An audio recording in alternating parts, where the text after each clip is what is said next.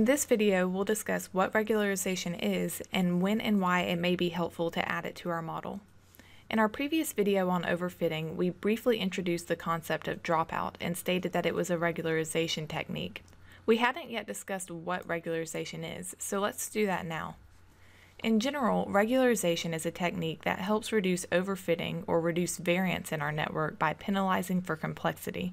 The idea is that certain complexities in our model may make our model unlikely to generalize well, even though it fits the training data.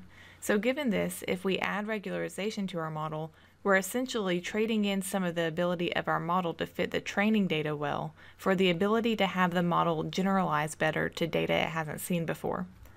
To implement regularization is to simply add a term to our loss function that penalizes for large weights.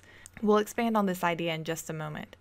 The most common regularization technique is called L2 regularization. Now, we just said that regularization basically involves adding a term to our loss function that penalizes for large weights.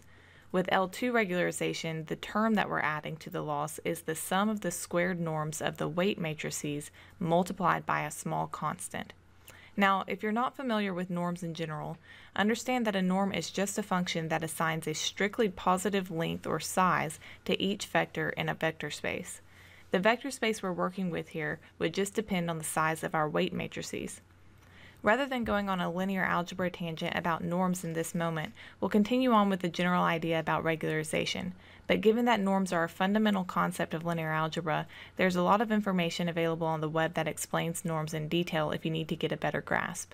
But to oversimplify, know that for now, the norm of each of our weight matrices is just going to be a positive number. So let's break down L2 regularization. We have our loss function here. Now we add the sum of the squared norms from our weight matrices and multiply this by a constant. This constant here is going to be denoted by lambda divided by 2m, where m is the number of inputs.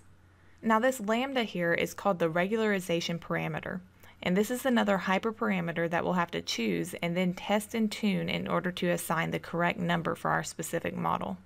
So to summarize, we know that regularization is just a technique that penalizes for relatively large weights in our model, and behind the scenes, the implementation of regularization is just the addition of a term to our existing loss function.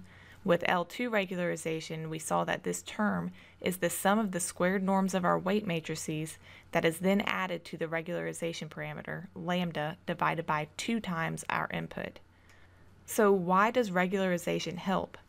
Well, using L2 regularization as an example, if we were to set lambda to be a relatively large number, then it would incentivize the model to set the weights close to 0 because the objective of SGD is to minimize the loss function.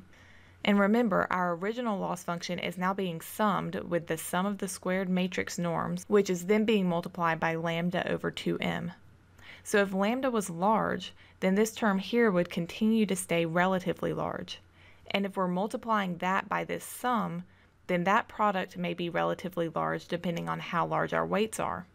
So then our model is incentivized to make these weights small so that the value of the overall function stays relatively small in order to meet the objective of minimizing the loss. Intuitively, we could think that maybe this technique will set the weights so close to 0 that it could basically zero out or reduce the impact of some of our layers. In that case, it would conceptually simplify our model, making our model less complex, which may in turn reduce variance and overfitting. So now that we have a general idea about regularization, let's see how we can add it to our model in Keras. So I'm here in my Jupyter notebook, and in this first cell, I've just imported the libraries and classes that we'll be working with. The only one that should be new to us is this last one. Here I'm importing regularizers from Keras. Now, one thing to mention here is that regularizers in Keras allow us to apply penalties on layer parameters or layer activity during optimization. So we're essentially setting regularization for specific layers rather than for the entire model. In this next cell, I have a model we've worked with in previous videos. For all intensive purposes, this model is pretty arbitrary. We've got 2 dense layers with 16 and 32 nodes respectively, with both using ReLU, and an output layer with 2 nodes for classification using the sigmoid activation function. Now there's only one difference in this model from how it was in other videos that we've seen it in. The difference here is within our second hidden layer that has 32 nodes. I've added this kernel underscore regularizer parameter. Here I'm specifying that I want to use L2 regularization by setting the parameter equal to regularizers.L2. I'm then specifying 0.01 to be the regularization parameter, which we denoted earlier as lambda. And that really is all there is to it for adding regularization to one of our layers in Keras. So hopefully now you have a general idea about what regularization is and how it can help reduce overfitting. Additionally, you should now know how to apply it in Keras as well. So I hope you found this video helpful. If you did, please like the video, subscribe, suggest, and comment. And thanks for watching.